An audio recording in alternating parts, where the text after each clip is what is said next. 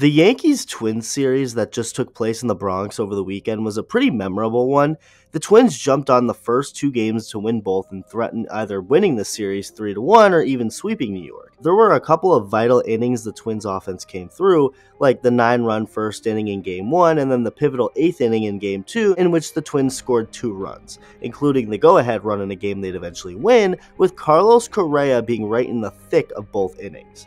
Correa is a Yankee killer, and someone who only continued that in this series, getting 2 hits in Game 1, one which was a homer, while also working a walk. In Game 2, he get a couple more hits and was responsible for driving in 3 of the Twins' 4 runs, a home run in the 6th and then the go-ahead double in the 8th.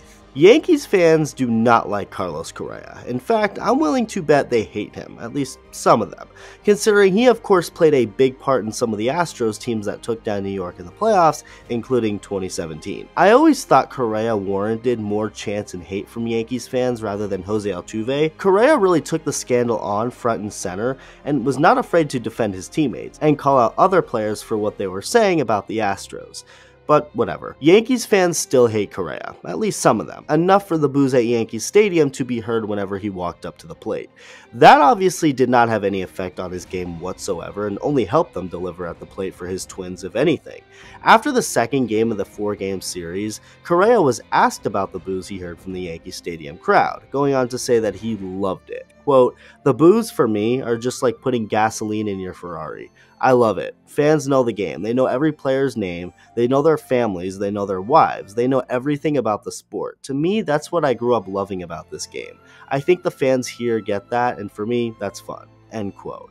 So it's not like there's any bad blood on Correa's end. He actually appreciates the boos and passion from Yankees fans. They may not feel the same, or maybe they do. I don't know. Let me know in the comments how you feel about Carlos Correa as a Yankees fan, if you're a Yankees fan. Well, after those comments by Correa, I guess it was almost as if he stopped getting booed, because he did not get a hit the rest of the series, going 0 for 8 and striking out 3 times while the Yankees won both games, and the Twins had to settle for a series split in the Bronx. In that 4th and final game, though, nothing that crazy happened, but there was a moment where Twins manager Rocco Baldelli lost it for a second on Gerrit. Cole pitched a complete game shutout on Sunday, but in the 6th inning, Cole would lose his grip on a changeup and have it go up and in on Correa. It wasn't intentional, and I wouldn't ever think Cole would purposefully throw up and into Correa, considering the two were former teammates on a couple of fantastic teams in Houston, and they seem to have really gotten along, so there really isn't any beef there or anything.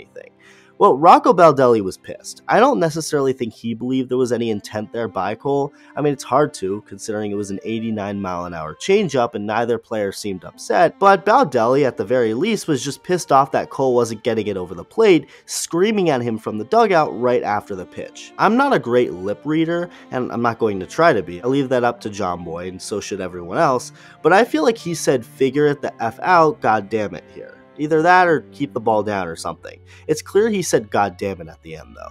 Whatever the case, it doesn't matter because Cole continued to dominate and, like I said, finished the complete game shutout, lowering his ERA so far on the young season to 0.95.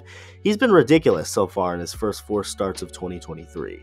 So yeah, just some updates on what Carlos Correa, Gerrit Cole, and Rocco Baldelli were up to over the weekend. Make sure to like and subscribe if you enjoyed the video. If you didn't, well, thank you for staying this long anyway. Let me know your thoughts and I'll see you in the next video.